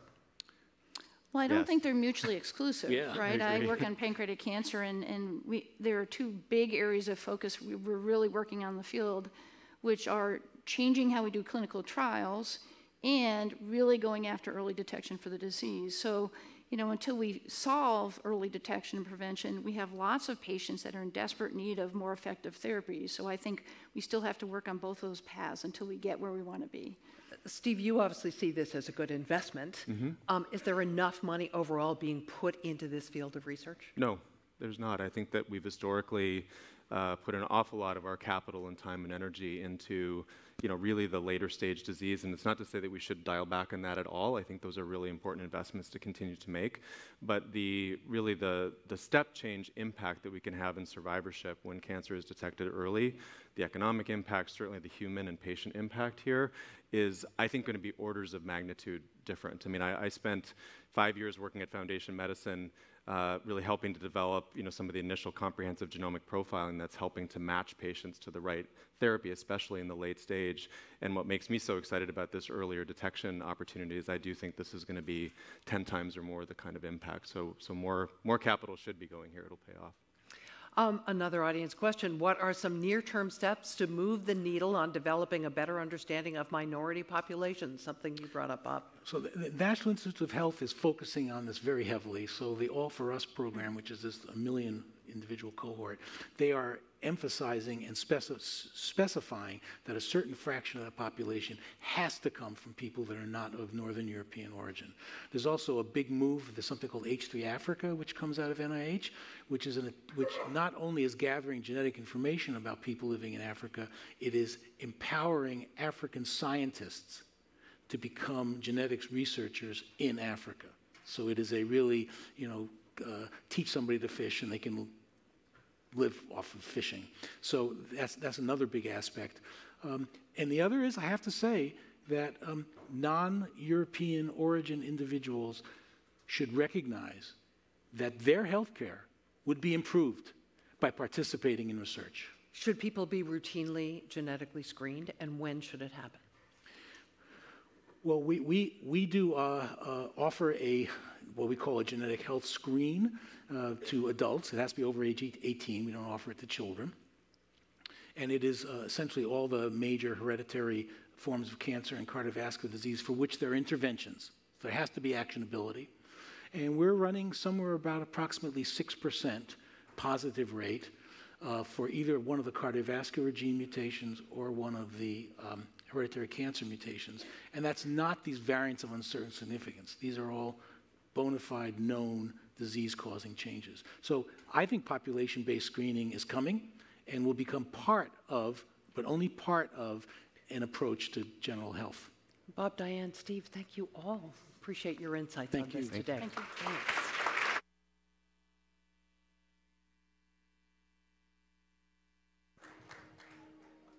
To discuss magic mushrooms and mental health, please welcome Dr. Allison Modell-Robley, Director of Psychosocial Oncology at Montefiore Einstein Center for Cancer Care, and Dr. Stephen Ross, Co-Director of the NYU Psychedelic Research Group. Here to lead the conversation is the Atlantic's Olga Kazan. Thank you. Thank you. So we've talked today a lot about the effect that cancer has on the body, but actually cancer patients often are in a significant amount of mental and emotional distress as well. And that's what these two speakers are here to talk to us about, is possible remedies for some of that anxiety and depression that having such a severe diagnosis can produce. So first I want to just toss a question to both of you. Why does cancer sometimes cause, depression and anxiety in people? I'm happy to jump in. I think, first of all, the word cancer still has that connotation. We've heard so many years of it being the C word, the dread word, and patients immediately think about it's a death sentence, or I'm going to lose my hair, I'm going to lose my ability to function fully. People are going to see me differently. I'm going to be damaged goods. My future's changed. Am I going to survive to see my kids get married? Those kinds of things. It's devastating. And even though treatments are getting better and more targeted, there's still a sense of dread that I may not survive this, and people are going to see me differently. So distress is very real, and as much as we keep trying to change that, it's a narrative that's hard to change, and we're working on it, and I know Stephen is too. Yeah, well, so of course the title of the session is about magic mushrooms and mental health. Of course, clinically they're not called magic mushrooms, it's called psilocybin. Tell us a little bit about what psilocybin is and what it can do for all kinds of mental distress, especially the kind caused by cancer. Yeah. So psilocybin is, it's from a natural compound. There's 180 different species of psilocybin mushrooms. They've been used by indigenous cultures for centuries. They've been used in medicine since the 50s, but in particular in the modern era, there's been a lot of clinical work with psilocybin. The most advanced has been in patients with advanced cancer-related psychiatric and existential distress. We completed a trial at NYU. Hopkins has completed a trial in UCLA, and that included 92 participants. And single-dose psilocybin was found to produce rapid antidepressant and anti-anxiety effects that lasted several weeks to several months. It also improved existential distress domains, diminished death anxiety, and improved quality of life. So you give people a single dose of psilocybin, and their sense of dread about their cancer diagnosis goes away. Is that? Rapidly. We found by the end of the dosing day, you could see that they were so much better, but when we looked at their measures of depression, anxiety, cancer-related hopelessness, demoralization, it really, rapidly dissolved. One day after getting psilocybin in our sample, 80% of the participants no longer met criteria for depression. They were in remission from it. Wow. What kinds of things would they say after they had taken it, or after their experience? They were kind of weird and interesting. One of my areas of expertise is schizophrenia, so I'm used to psychosis, but I wasn't prepared for what would happen. Most of them had some consequential encounter with cancer. Cancer was in some form like the boogeyman. These are challenging, difficult experiences. It wasn't that they had some big euphoric experience and felt better. They really struggled and went into the thing that was like most scary to them, struggled through it, and had some kind of like resolution. People had death experiences, rebirth experiences. They were transported back into earlier parts of their life. They met spirit guides and had all kinds of epiphanies. Oh. I remember one of the patients, when I wrote my story, one of the patients I talked to said she met like a little crab that she took to be like Cancer the crab. Yeah. And it was like very funny to her, and that was actually like an important thing to have this like moment of levity, yeah. I guess. So, yeah.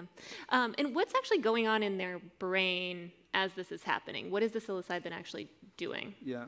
Well, we know some of it, and then we need to learn more. All of these drugs, all the psychedelics like psilocybin, LSD, they all activate a subtype of serotonin receptor, the 2A receptor, and that dramatically alters your consciousness and creates these mystical or spiritual type states. There has been neuroimaging that's been done, and there's various groups, including the group at Imperial College led by Robin Carhart-Harris. There's been another group at Switzerland, and they're coming up with different findings. The Carhart-Harris group having to do with the default mode network is a nice story that sounds good, but it may be a bit of neuroconfabulation. But that story goes that the default mode network is overactive in diseases like addiction and depression, and that psychedelics appear to dismantle this network. And so that's like, oh, it's overactive, it diminishes it. But their findings have changed since then. These are more neural correlates of addiction or of the psychedelic experience. How that works mechanistically, neurobiologically, we still don't know. So there are other ways to treat distress other than through psilocybin. Talk to us about the BOLD program and what that is and how that works. Sure. So we have a form of magic in the Bronx. We're at the Montefiore Einstein Center for Cancer Care. It's not magic mushrooms, but it's magic connection. So the BOLD program started about 11 years ago, where we started asking patients what they want in their cancer care outside of their cancer treatments, what would help them with their quality of life and to cope. And many of them started saying, I want to, do some mind-body therapies. I want to take an active role in my care. I want to meet other people who've been through it. I want counseling. Very few of them. And just to give you kind of a little context, the Bronx is one of the poorest communities, not only in the Bronx, but in the United States. It's very diverse ethnically, and it's, very underserved. So we wanted to really speak to our patients and give them things that would fit with them culturally and personally. And the biggest one was to connect with somebody who's been through it from their community, not a counselor, but a cancer survivor. And we have one right here, actually, and maybe some other BOLD buddies in the audience. But they have been the heartbeat of the program because they demonstrate, even some of them living, in shelters and with food insecurity, that they can still be empowered despite being disempowered by society in many ways and dealing with discrimination and poverty and all of that. And they're advocates for their community, and that gives them a stand. And I think of one in particular, Elizabeth, who says she stands by a welcome table or sits by a welcome table in the oncology clinic, and she said, I have a platform. She's West African. She said, I'm so happy I have something to say. And many of them, they're volunteers. A lot of them are retired. And it's magical what they do for each other. It's really magical. And I feel like, we can't underestimate the power of connection and support. And, when you think about psychedelics, how it changes the paradigm in terms of how we look at cancer, I think this can also do it. It helps change that story that I'm a victim. But sometimes I've heard patients say, cancer is the best thing that ever happened to me, which sounds crazy, but because they feel, I found my voice, I found my purpose, I'm not defined by it. And that's not the majority, but it's possible. So I think the BOLD Buddies are a beautiful example of that. I just noticed, so they showed a picture of a person laying on a thing with like an eye mask and covered in a blanket. Can you describe a little bit, so we know what that is, how the psilocybin actually gets administered to the patient? Well, each participant has 2 therapists, so it's an unusual model. They have 2 therapists. There's preparatory psychotherapy, about 6 to 8 hours of going before, where we take a life review and contextualize the story of cancer in that. We prepare them for the session, go over the safety parameters. Then on the day of the dosing session, the room, looks like a living room-like setting, much different than a hospital-looking setting. There's a couch made into a bed. We have them hold hands with us and state their intention for the day. That way they're bound to us, and we really want them to focus on why they're there for that day. With our cancer patients, it's to deal with their cancer. For our alcoholic patients, they say something related to that, or depression. It depends on the disease state. Then we give them the pill, we give them some art books to take a look at, and then about a half an hour after that, the default is for them to lie on their backs. We give them eye shades so they can focus internally. We think that heightens the ability to have these mystical type experiences. We give them pre-selected music, and that's the default. And sometimes they're there it's a very long day. It's 8-hour psychotherapy session, so it's really demanding. Sometimes nothing happens, and sometimes very dramatic things happen. They're having a really hard time, and the therapist moved in to support them, hold their hand, do whatever it takes to help ground them. We have medications in the room if need be, but we rarely, if ever, have to use those. What are the potential negative outcomes or side effects that might happen as a result of this? Yeah, psychedelics are not for everyone. They are what's known as psychotogenic. They can induce psychotic states. So people that have psychotic illness like schizophrenics or people with severe bipolar disorder, they can make those disorders worse. So we strictly screen for anyone that has psychosis or a family history of psychosis. People that have unstable mental illnesses in other ways, like let's say severe personality disorders, we screen them out as well. So we really want people that also have social support structures that are stable. So psychedelics can be very harmful, especially if the wrong people take them, and especially if they take them in recreational settings. What is sort of the hurdle to getting psychedelics or into more, I guess, cancer treatment centers, or into more kinds of in the hands of more patients? Yeah. Well, the main hurdle is they're illegal. They're it's a problem. They are Schedule I drugs. They were made Schedule I in 1970 by Richard Nixon and Congress, not out of scientific reasons. It was purely political. Nixon was concerned about wealthy white people who were not thinking straight, didn't want to go to war, all these hippies, so wanted to shut them up and specifically use cannabis and LSD to shut them up, and it worked really well. And it's a big part of psychiatry, like 30 years, 40,000 participants, and that history was erased from psychiatry because of this. We criminalized addiction, started locking up African Americans because of that. And so that has been the big hurdle. But interestingly, the FDA is extremely open-minded to developing this. The NIH has been closed-minded, and they have not funded psychedelic research for political reasons. But I think that's about to change with the National Cancer Institute. Can you talk about that a little bit, what you were telling me backstage about what's next for you? Yeah, so a large part of my funding comes through NIH, but I knew this was an area that NIH wouldn't fund. And so I took the data from our trial, Hopkins, UCLA, and I wrote a grant, what's called an R01, to the National Cancer Institute, specifically to a part of NCI that deals with palliative care. And I got in touch with a program officer there who really encouraged us to do it. She checked above her head and said the politics were okay for us to submit it. We teamed up with a group at University of Colorado, Denver, and wrote a protocol essentially to do a phase 3 definitive trial in 150 participants. We find out from them in 2 weeks if they fund it. If they do, it'll be a really big historic deal that NIH is funding it, and it'll set the stage for phase 3 for psilocybin in advanced cancer, psychiatric, and existential distress. And you're also working on alcoholism, depression, and what else? Yeah. Sorry. And religious professionals is the other study that we're doing. That's right. Okay. And which one of those is kind of furthest along? We're doing a trial using psilocybin-assisted psychotherapy for alcoholism. That's 80% of the way done, 80 out of 100. We're going to be done in about a year. We just started a trial using psilocybin to treat major depression, which is one of the biggest public health problems in the world. Our current treatments don't work that well. We finished up a trial of psilocybin administration to religious professionals. We did that with Johns Hopkins. And we're also involved in a phase 3 trial using MDMA-assisted psychotherapy for complex PTSD. Wow.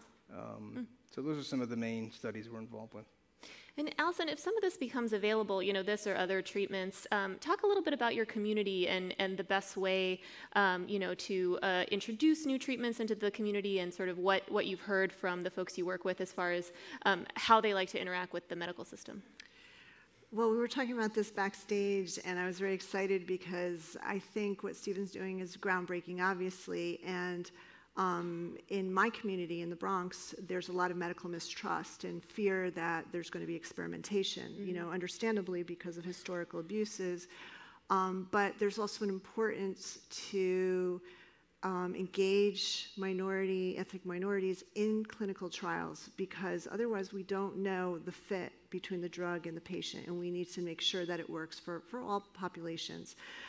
So I think what he's doing is fabulous, because I said you got to come and do a little, talk to our bold buddies and engage them. And there's a type of research called community-based participatory research, which just means that you get the community involved in it and get them to have a say in whether this is something they would want to bring to their community, and how they could see it sort of unfold in their community. So they're part of it. And there's not one road to Rome. We need many to help us in terms of our mental health and our well-being. And I think this, especially when a lot of our patients were traumatized. And I would think, I don't know if PTSD is a contraindication to using this, but it would really help a lot of our patients who are stuck in that story of victimhood, and understandably, so that the cancer doesn't have to be something that victimizes them, but can be a catalyst for growth. And there's this whole area of post-traumatic growth. Yeah. That's very important. And so the psychedelics could be a beautiful instrument to help, catalyze that. Okay, I want to do a lightning round before we head off. What's the #1 misunderstanding about both of your types of work? Well, there's a couple. There's a new one, which is kind of an old one, where this is going to cure everybody. Okay. And you don't need. You can just go out and take it, and you'll be cured. That is a very dangerous thing. I mean, in our study, it was, there sustained remission at 5 years, which is a kind of cure, but we have to be skeptical about that, and skeptical about anyone that would claim this is going to cure anything. In terms of the work that I do, what's the what do people misunderstand about it? Oh, that it's really easy to start up a peer navigation program. Anybody can do it.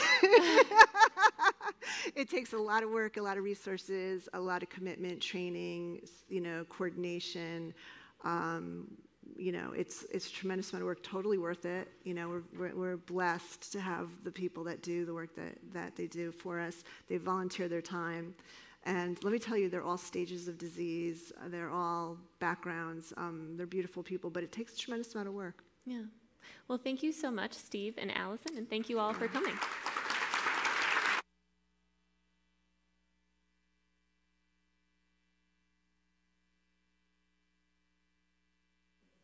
Next, to discuss the community embrace, please welcome from the Dempsey Center, Executive Director Wendy Tardif, and its founder, actor and producer, Patrick Dempsey. Here to lead the conversation, welcome back, Allison Stewart.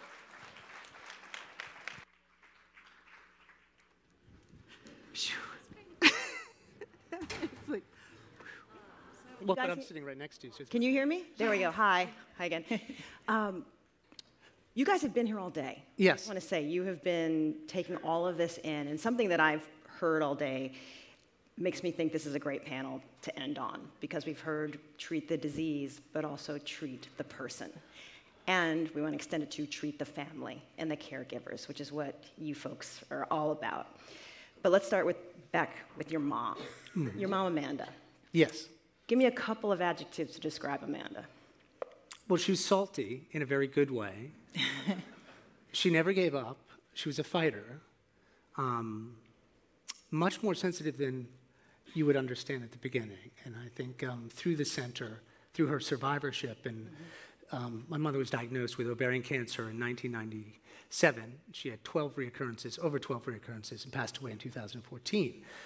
And sometimes she felt she was very guilty about surviving. She didn't quite understand why people that she had a treatment with didn't make it, and she did. And through the mentorship and sort of coming in and volunteering at the center, that was very healing for her. So that was something that is a moment where she was, and we were having a good time there. How did your mom deal with her cancer? Was she someone who was quiet about it? How did the family deal with it? This is before you opened the center. Right. We were very fortunate because my sister Mary, who was one of the co-founders with me, worked in the hospital. And she helped us navigate the information from the doctors and the nurses. So without that, it would have been much harder. And to answer your question, my mother was very private. She's not a person who likes to sit around. It was really important for her to go to work. The work environment where she worked was People's Bank, which is now TD Bank. They encouraged her to come in to work. It gave her something to wake up and want to do, and motivated her, especially on the days when the chemo was very heavy, and after multiple recurrences, it was very hard for her. So the workplace environment was very important for her. When did you open the center, and what was the original goal? We opened in 2000. Well, yeah, it'll be 12 years in March this year. Yeah. The goal was really to service the community. There was a need in the community, and through my work with Amgen and the Breakaway from Cancer initiative, it really woke me up to this type of work that's doing. You have to understand, we do not treat the disease, we treat the person. We treat the whole person, the family, the caregivers, the children, everyone. And there was nothing quite like this around. And it really has changed the whole dynamic of the community profoundly. We just wanted to really service the community. That was the intention. That's now what we want to continue to do. But I really firmly believe the type of work that is being done there should go hand in hand as soon as someone is diagnosed. And I think with all of the people that have been on stage today, we're really grateful for their experiences in the sense of you see, this title, People versus Cancer, it takes a team to get together to do this. We need the science-based, we need the doctors, but we also need the high touch. You talk about the support from your family. And also, too, I think, in coming out of some of the breakaways early on, is that, as soon as you're diagnosed, you have to wait maybe 10, 21 days before you get the result.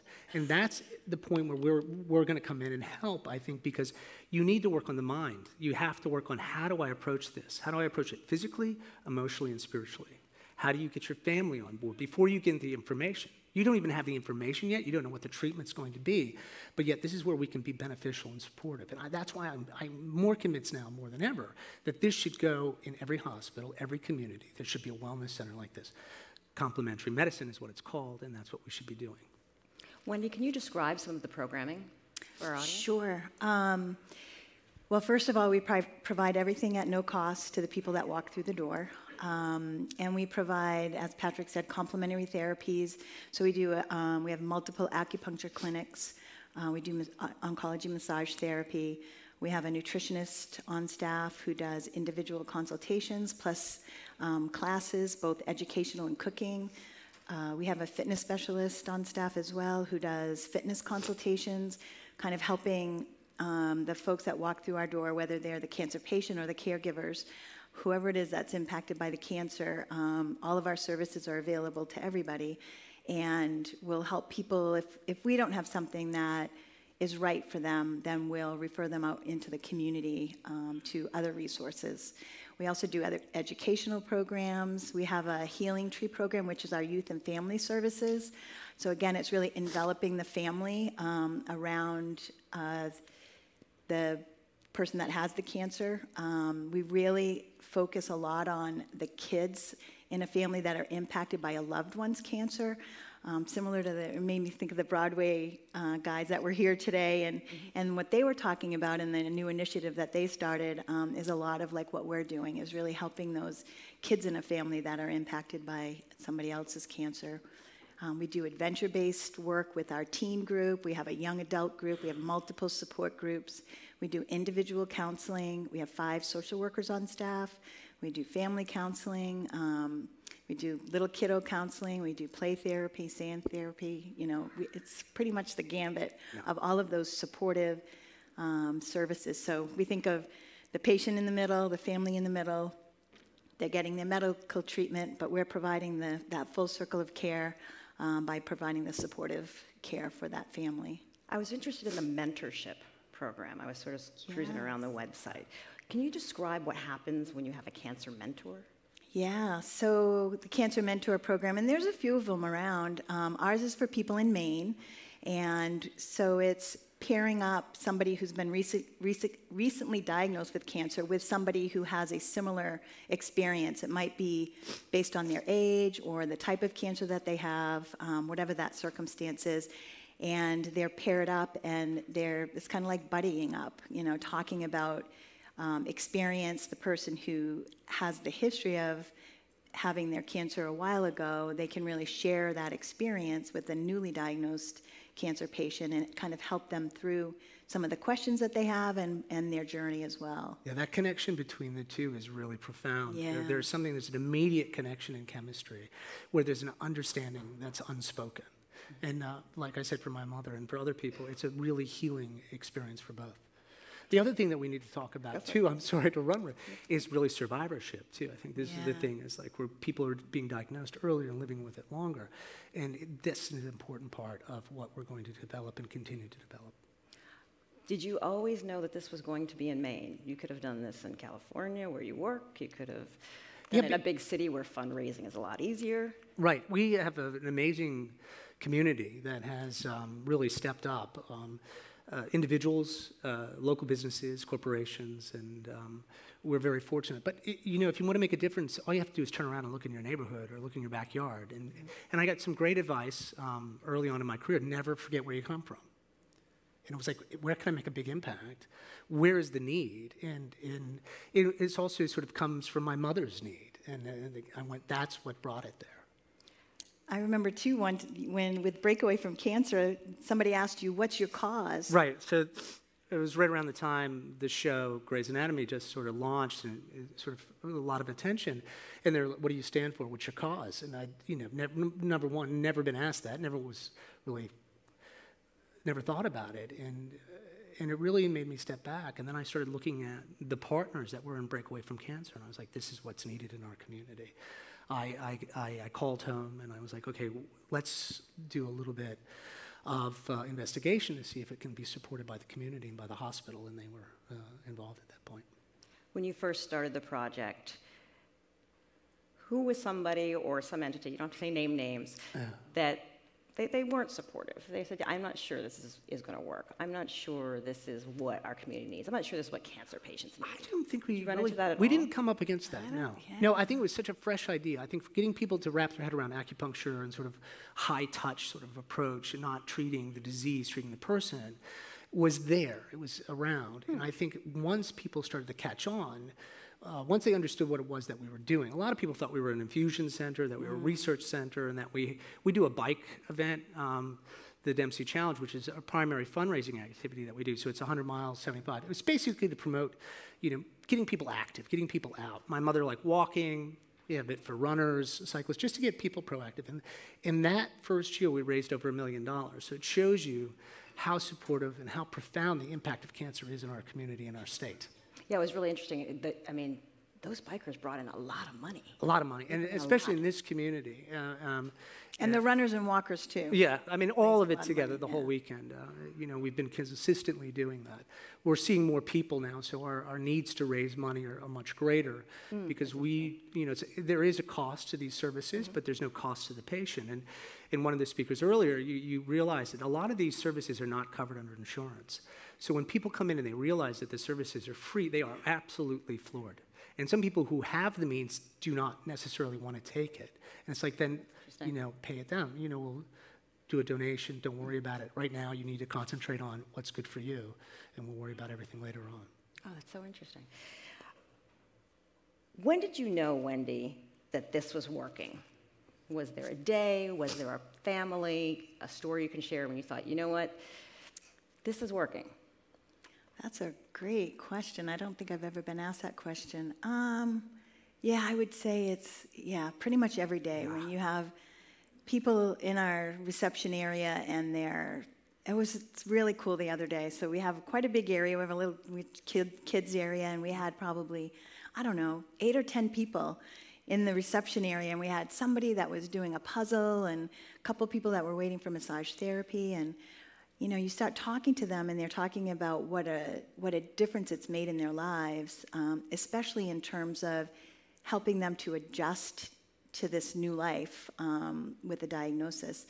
And then you get someone coming out of the acupuncture clinic that's talking about how their pain has subsided since they started the acupuncture sessions. And I think really on an everyday basis, and it really started that way right from the beginning. You see the impact as soon as they leave. When they come in, they're very nervous. I think it's really hard for them to step into the center, because in many ways they're dealing with the reality of like, oh, I do have this disease. I'm having to deal with this. And then we sort of greet them warmly and say, what can we do? What can we do to make your life better? Come in, we'll show you our facility, we'll show you what we have for programs. Usually they're brought in by the doctors who are working on a science-based platform for us. And when they leave, there's a little bit of a twinkle in the eye. There's something they're relaxed. There's some feeling of just this optimism and warmth. And it's all through that community. And we're also in an old mill building, and I think environment is really important on how we treat people. Because if you go into a clinical environment, it's not the warmest place to be, and it makes you feel worse. So we're in an old restored mill. We're on the top floor. We have a great view of the city, and the intention was to make it feel like someone's loft space, so that you were coming into someone's home, and it becomes their home. And that was the feeling. And we've noticed a big change there as soon as people come in and see the environment, or they come and they visit. That's important to them. What is the relationship with the medical community? Well, we have to be agnostic. So the last 4 years, since 2015, Wendy has been working incredibly hard at getting our 501c3. So we're no longer under the umbrella of any hospital. It's really important for us to sort of, because we're a nonprofit, money's important to us, but we're not about making money. And forgive me, I have a little bit of a cold. So we want to be in the center and be able to have relationships with all of the hospitals, not get caught up in the politics, not get caught up in the bottom line. We just simply want to service their patients in a way that helps them get them through that process a little bit easier and give them the stamina that they need. Which is a challenge, which means you have to reach out. We have to be communicating. We have to understand what the hospital dynamic is, how we can fit in, and then now people are coming to us. Oncology services are coming to us now. And I think we have a similar, I guess I will call it a little bit of an issue, as a lot of communities do. We had several meetings at Sloan Kettering yesterday, and they're dealing with some of the same things we are. Of course, in our state of Maine, we only have 1 million people in the whole state, and it takes about 10 hours to go from one end to the other. And here we're talking about a city of millions of people, right? And we kind of both are dealing with the same thing in that not every medical provider feels really strongly about the services that we provide and what it's doing for their patients. So we struggle with that in Maine, too. So when you have an oncologist that is calling you up, this is like one of my favorite stories, and saying, I need to come to the Dempsey Center and see what you're doing, because my patients that are coming into my office that I see are doing really well are telling me that they're coming to your center for services. And that's when you know that you kind of hit on something with people. So we still have a lot to do in that area, yeah. But that's something that we're working really hard on right now. I'm going to take questions through Slido in just a few minutes. Something you mentioned, which was really interesting, Patrick, you said the reality of coming to the center is facing what's going on in your life. And I did notice one of your programs is about power of attorney and living wills, and you talk to people about and caregivers about that part. Why was that important to include in your program? Well, I've had the entire journey with my mother, and these are things that you don't want to have to deal with. But while they're with you, you need to have these hard discussions of like, what do you want to do? How do you want to deal with your house? How do you want to deal with these things? How do you want to deal with your children and things like that? It's important. And that also, once those decisions are made, it makes it much easier for people to take the stress away. How can we relieve the stress, the anxiety, the fear? There's so much unknown all the time. So if we can get these things answered and things in line, hopefully they don't have to go through with it. But that's part of it. You have these young families that are being diagnosed, and the first thing they think about isn't really about themselves. It's about, how am I going to talk to my kids about this? And that's some of our most special memories there, really, is when these young families come in, these parents, and they talk to our counselor in our Healing Tree program about, how do I talk to my kids about this? And the relief that they feel as they go through that process and understand better what they need to do in order to help their kids, and then they can take care of themselves once they know that they're going to be okay. So it's having the hard conversations in a safe space, in a way. Right, and giving them the tools to empower them so that, and everybody's different. We talk about every cell is different, everything. Yeah, every person has a different need. Sometimes it's just a simple thing. You just need to listen, or we don't have firewood. We need to get firewood. Our sole way of heating the home is a wood stove, and we don't have the money now to afford 2 or 3 cords of wood. And you find ways to get it to them. What if someone come in, Wendy, and say, hey, I need this? What's something, can you do this for me? What's something and you've done it? Something you've responded to. What are you specifically asking for? Yeah. And then you try to, if it's in, or we'll find someone. Or when Patrick's there, he'll go out in the reception and talk to everybody, and he'll ask them that question, what is it you need? And then the next thing we know, next thing you know, we're getting firewood down at Patrick's house to bring up to someone 3 hours away, And one of our board members is pulling all the people together to go down and pick it up and drop it off. So yeah, it's pretty cool. Yeah, say Mainers are not shy about it. Mainers are amazing people, very philanthropic and supportive, but private. Patrick, that's for you. I am a mother with metastatic cancer. What are any examples of things/words your mother shared that I might share with my 2 sons on this journey? Stories. Yeah. Yeah, stories. Tell them about your life. So sweet. Sorry. Good Sorry. answer. Yeah. I know, you got me off guard too. It brings up a lot for me, you know, certainly because of that. But you want to know about your mom, and your kids want to know about your journey and your childhood, and you want to clear the table before they go, or not go. You know, I'm very grateful that I had that conversation. Yeah, I do. And she had it with me, so she was free to go too. Yeah, I lost. In this case, I hope you don't have to do that. I lost my dad to pancreatic cancer, and we had those sort of same, because it's quick. Yeah. And you have to make decisions quickly. Yes. And talk to each other about important things right now. Because, you know, there's no going back. And one of my siblings, my sister, didn't have that opportunity, and she still lives with that today. There's no closure there. So it's important to have the hard discussions and get it so you can move. You know, we're in this form for just a short period of time. We have something to learn, and if we can get it cleared out, then we can move on. I'm 53, I need glasses. Any plans to try to expand services of your center to outside of Maine?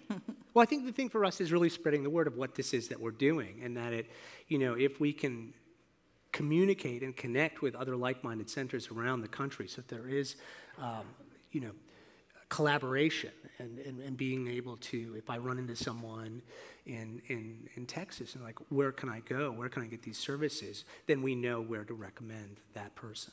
And that's our thing. So yes, I think we would like to, but more importantly, to take care of our community and then to connect with other communities. We have a lot of visits from people from all over the country, actually even Canada, that come and visit and want to know more about how we started. And, you know, we're happy to share that kind of information because we just see it benefiting all families, wherever there's that heart of a community that really wants to do something like what we're doing. Right. And I truly believe it should be in every hospital. It should be, as soon as you're diagnosed, this type of support should go hand in hand. It will only show you the benefits. And it's really important too, you know, there's a lot of talk about data. So how do you quantify success in this type of work? And that's something that we're working towards, and we need to connect with universities and be able to do that. And that's why we're here at events like this, to be able to network. And that's the beauty of events like this. What is something that we need to think about for the caregivers? Because I understand it's a big part of what you do is take care of the people who are taking care of their loved ones. Yeah, I'm glad you brought that up. Yeah. It's hugely important. Yeah, and I think for us, it wasn't about like, how do we do something different for them? It was, they're part of that journey too. And so everything that we offer to caregivers. So we have multiple support groups. We have individual counseling for caregivers. We also have a multitude of programs that kind of take you through a continuum with people that might have advanced cancers and then through bereavement and grief. So for us, it's really about treating everybody that's in the family, not just the person that has the cancer. Yeah, the impact of cancer in a family is profound, as we all know. I'm sure everyone in this room has been impacted, in that the caregiver is always trying to be strong to do it, but you need a recovery time. You need time to step back and take care of yourself. And sometimes they feel guilty that this is not about me. And it's like, no, it is about you, because if you're not strong enough, you're tired, you get sick, then it affects everything. And you need it.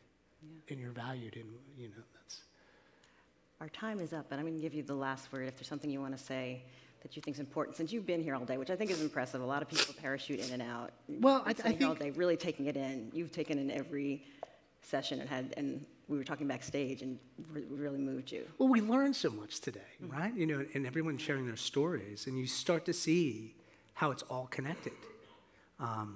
Look at our presenting sponsors. That's the top. That's the medicine, things like that.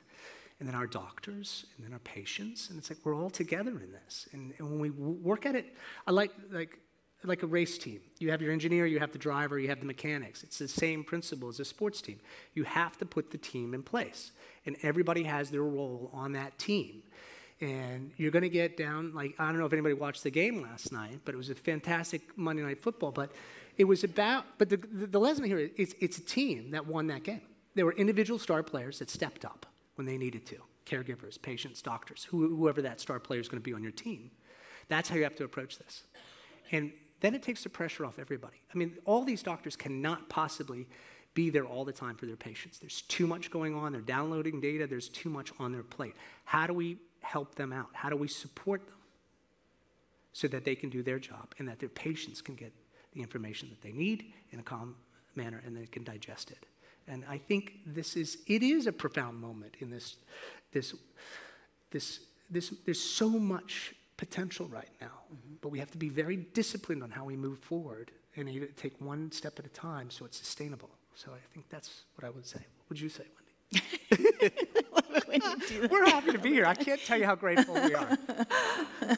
I do feel the same way that, it takes a team and us all learning from each other and not having the ego be part of that in terms of like wanting to take credit for whatever it is. Like we have to all learn from each other and work together if we're going to really have better outcomes for not only the cancer patients, but also the families of those patients. Right. Wendy and Patrick, thanks so much. Thank you very much. Thank you all very much. Thank you.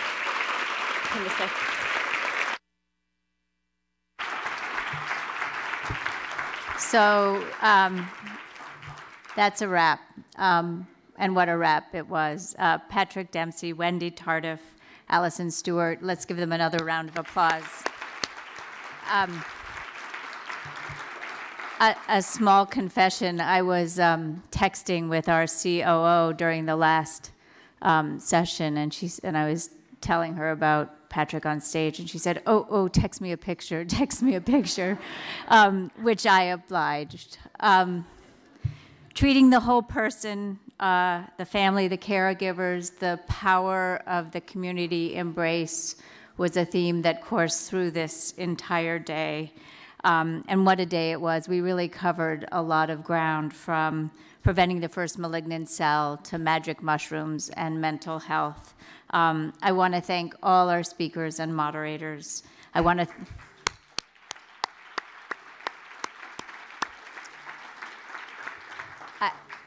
to thank our underwriters who really do make this possible.